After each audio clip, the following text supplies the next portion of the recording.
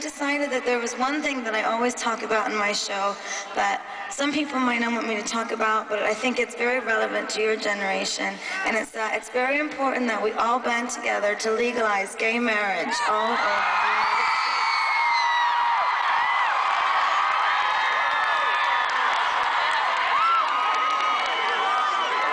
So my apologies, but not really. Let's kill Prop 8. Fernando's Mexican. Okay. And Fernando is the musical director of the album. So there's a lot of Latin American flavor on the album. But we began to work, and as we were working, I got an email that Prop 8 had been overturned in California, a marriage law for the gay community. And we said that we felt like this gun had gone off in society, the fact that Prop 8 had been overturned. And actually, just around that time, the immigration laws began to surface. The spirit of the fans in Mexico City is so beautiful, and I wish I could translate their spirit to the rest of the world. Mis canciones son de la revolución. They just began to sing. They are the reason that I'm here. It's just straight out uncomfortable. I felt like I had a target on my back, even though I have, you know, documents and I have a birth certificate. From here, I still felt targeted.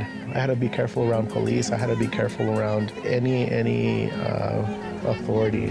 That is Americano. That is about social injustice in my country and the immigration laws. I don't stand by many of those unjust immigration laws in my country, and I wrote Americano as a response specifically to the laws in Arizona.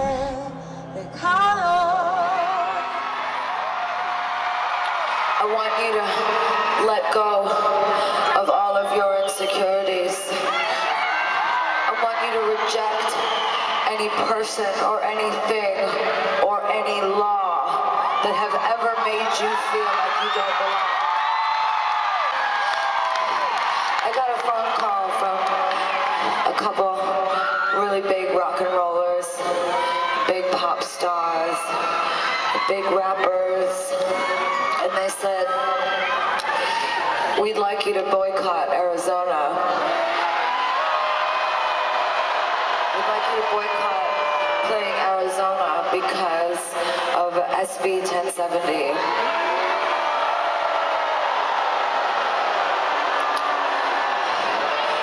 And I said, you really think that us dumb fucking pop stars are gonna collapse the economy of Arizona?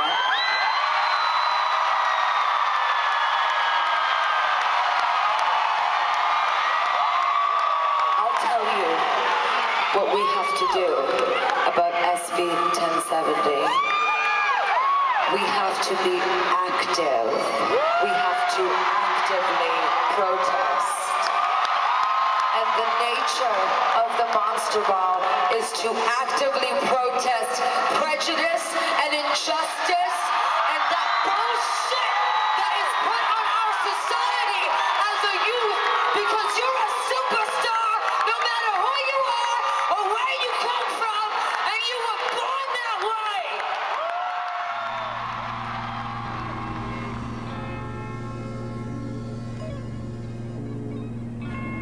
I'm just happy to meet everyone, really. Especially, you know, here, everyone's here, like their hearts are so big and they're so willing to share their love. It was like everyone's heart was so big and everyone just wanted to share so much love. Tinha muita gente, muita gente. Eu vi um garoto falando assim, o menino virou e falou assim, a Lady Gaga tá lá no Cantagalo, e saiu correndo. Cara, eu fui atrás dele correndo também. I'm a sinner who's probably gonna sin again. Lord, forgive me. Lord, forgive me. Things I don't understand. Sometimes I need to be alone. Como sempre, Lady Gaga surpreendeu. Todos esperavam que ela chegasse ao espaço Criança Esperança de carro, junto com a comitiva. Mas ela subiu o morro a pé. No Cantagalo, sentou à mesa de um bar os fãs enlouqueceram. Eu não sei porquê, na época eu tava muito com isso de rosa na cabeça, e rosa azul, o significado dela é um mistério, a busca do inalcançável. E na literatura o significado dela é amor. A Lady Gaga tem total relação com o meu processo de aceitação. A Lady Gaga me fez ir além por amor. Então, tipo, foi o que foi essa ideia. Então a rosa azul veio bem daí. Eu peguei uma rosa, na verdade a rosa não era naturalmente azul, eu pintei ela. E aí escrevi várias coisas na pétala, quando ela vi a pétala. Aí eu fiquei gritando, Lady Gaga, Lady Gaga, Lady Gaga, I love you, aquela coisa de fã que não sabe falar inglês e tudo mais. Fiquei gritando, aí ela olhou, aí eu fiquei, for you, com a rosa esticada assim. Cara, ela olhou nos meus olhos, eu achei isso até hoje. E não conseguia tirar o olho dela. Aí eu fiquei até um pouco emocionado, desculpa falando, porque foi mágico. Quando estive lá conhecendo a comunidade, aquilo foi tão incrível que pedi para algumas crianças escreverem a palavra Rio.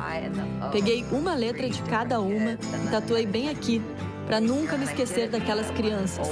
E como não precisamos de riqueza material para sermos felizes, elas estão ali felizes, só com uma bola de futebol.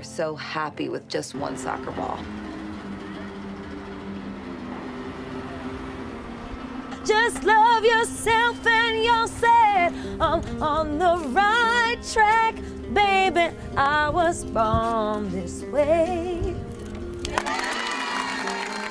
All children have the right to feel valuable, and everybody has a shot, but not everybody has a fair shot. So I think what UNICEF does is they try to make the shot a little more equal.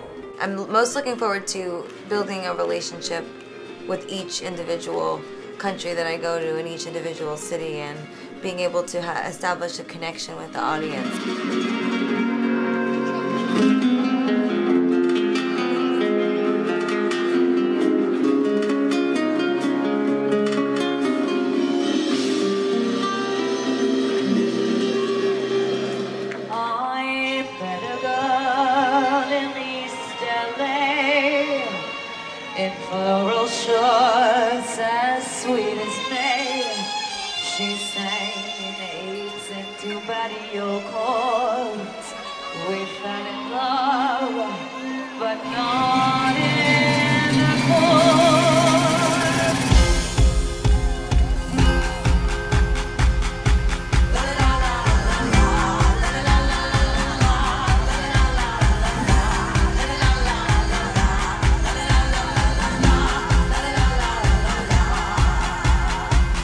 Ladies and gentlemen, a big round of applause for America's unhappy couple.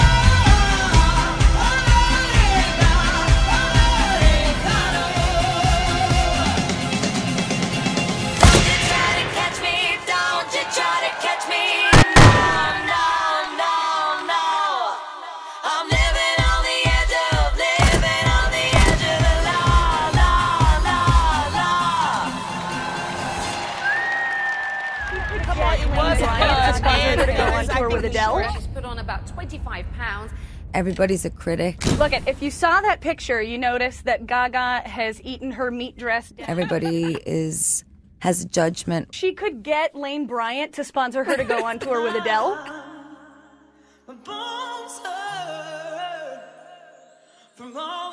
Everybody thinks that they have a right to say whatever they think about. And truthfully, everybody does have a right to opinion, but this incessant negative force that's being charged at every celebrity, every artist, it's sad because there's an element of respect that's been lost for the performer. And people don't really, how should I say, they're not grateful anymore. But that's just who I am.